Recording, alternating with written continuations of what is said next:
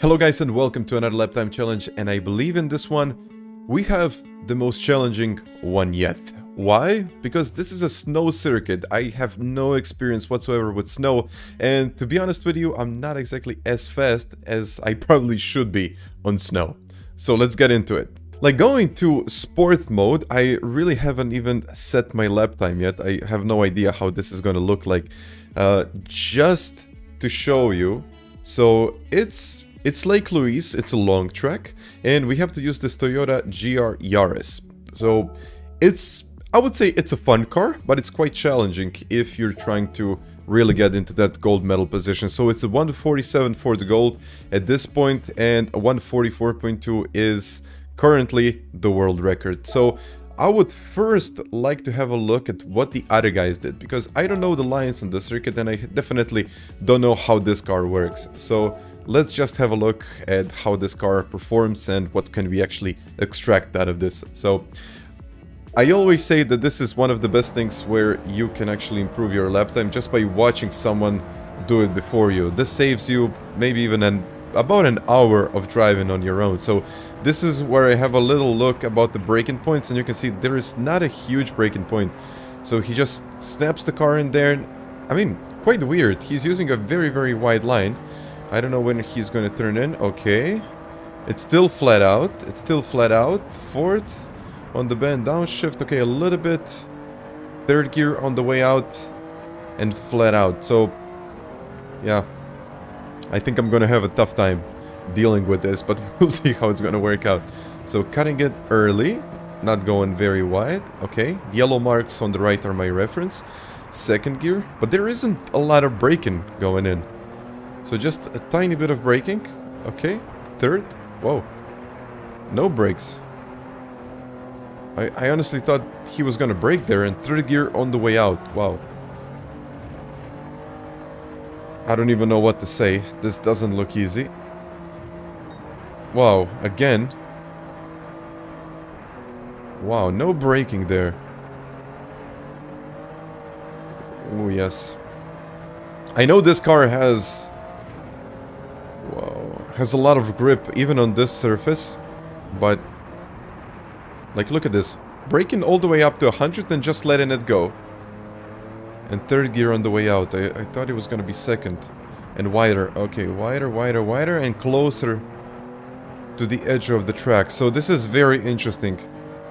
I think I'll just have to get used to this concept, because I'm normally driving normal road cars, and this is definitely something different. So yeah, let's get into it.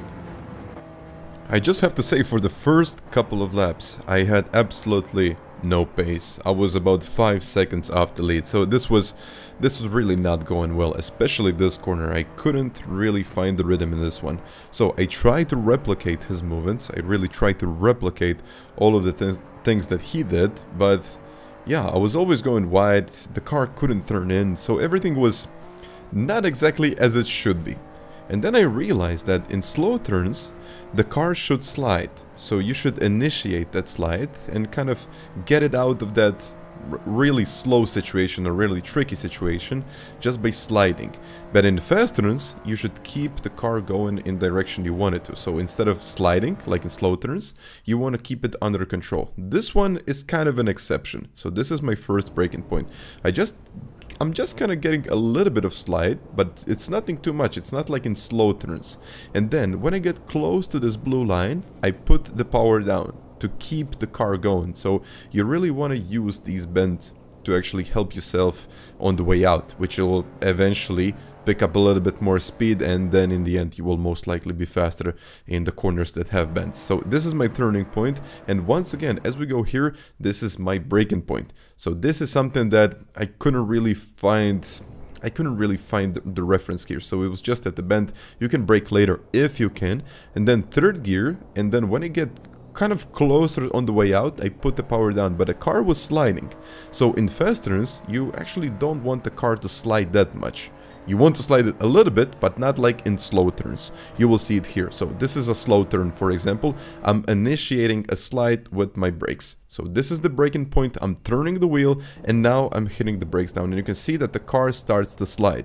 So this is exactly what you need to achieve in slow turns. And second gear wasn't really the best option. I think third gear is kind of better because it's doesn't slide, the car doesn't slide that much, and the wheel spin is not that significant. And here you really have to use the bend to maximize your exit speed. It's not about the entry, it's about the exit. Car didn't slide, as I said before. If you want to maintain speed, and if you want to maintain speed on the way out, you definitely have to keep the car under control, or at least the back of the car needs to get under control. Here it's kind of a different situation. As soon as I can see those, I think those are ads, I'm not exactly sure, but we can call them markers, just in front of you, then I start turning in, but the car didn't slide. I didn't initiate the slide, and then when the car started to slide away from me, I had absolutely no control, and then I had to wait, which was good for the way out of this corner and kind of maximized my speed out of this corner. But my cornering wasn't exactly great. I think I lost about 2 to 3 tenths just in this corner alone. And then flat out third gear upshifting into fourth. I should have already been in fourth. That's the problem. And then again, I don't know, this is one of the weirdest corners where you just have to let the car slide, and this is my reference. So just once again initiate a slide, start turning, and then hit the brakes. The car starts sliding like this. Again, I probably should have been in third gear, not to kind of lose that much momentum, but it was good in the end. Second gear, keep the car under control and focus on getting on the left hand side of the track. It will be useful on the way out. This is the reference, just a tiny bit of braking, nothing too much. If you just put the brakes down, the car just won't be able to hold it on. It will eventually slide away from you. And then really be patient on the power. Do not go from 0 to 100 in no time. Just wait a little bit, hold it about 50-60%, find the grip, and then accelerate up to 100%. Otherwise the car might understeer, or you might lose a lot of that acceleration power that the car usually has. And yeah, now after all of this, I somehow managed to get myself into P20 round, I would say a top 25 in the world. It's 24th right now, and I don't know how I did at 45.8.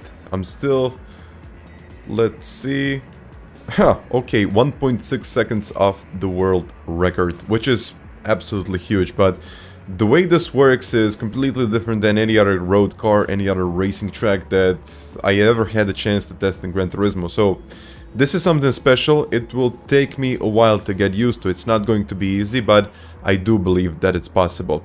But guys, I really hope that you enjoyed in this one, and if you did, you can also click you can click that like button, or you might even want to subscribe to the channel. So until the next time, bye.